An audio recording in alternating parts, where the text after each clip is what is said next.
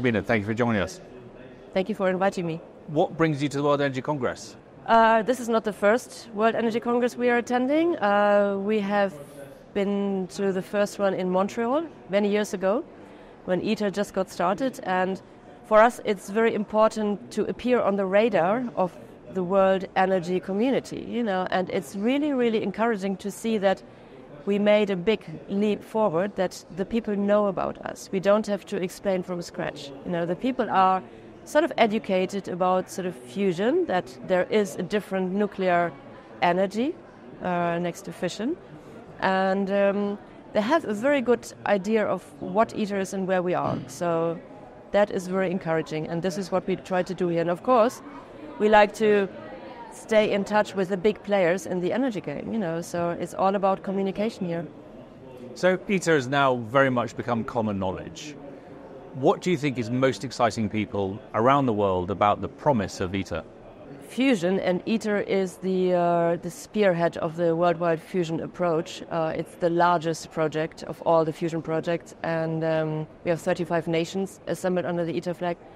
The promise of fusion is really, it's one of the only, or maybe the only candidate to really replace the fossil fuels and to deliver base load power.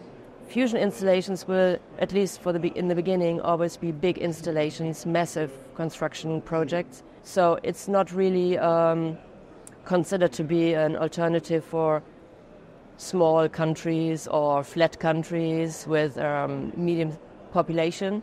But if you look at these big mega cities, when we talk about Tokyo or Shanghai or the huge industrial hubs, so fusion could be really the alternative for the future. So for ITER, what are the next steps? Where are you in the development cycle? Where are you in the build? And then what happens next? So we are in the middle of machine assembly. The ITER machine is being assembled in the south of France near Marseille.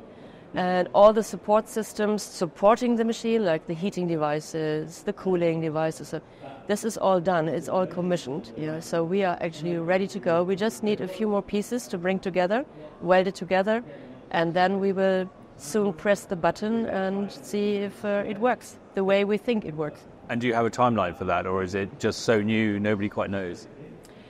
In a few weeks from now, in the middle of June, the ITER Council will get together. This is the advisory board with the representatives of our governments. And our management will present the baseline, sort of what we intend to do over the next coming years. There will be a phased approach to full power generation until we come to really full power using deuterium and tritium. These are our fusion fuels with full power outcome, because the main goal of ITER, or the physical goal of ITER, is to generate 500 megawatts of output power for at least 1 hour. With 35 countries coming together to build the machine, why is that a hugely positive thing beyond just the scientists? I'm very grateful for this question, because I'm in charge of media relations, and I always encourage people to come and visit us, journalists, not just to talk over the phone, because you have to see and experience ITER. ITER is much more than engineering and science. We call it the ITER planet. Behind this technology and all the steel structure they see in the hall, there are human people that have dreamt about this, that have designed it, and that are now making it happen. So what happens next? So it is written down in the ITER agreement that we have to give this accumulated knowledge back to the public. And this is what's happening now, because while ITER was sort of growing up, the private fusion sector has taken off crazy. So there are now more than 60 private startups all around the world, basically in the United States and in Europe.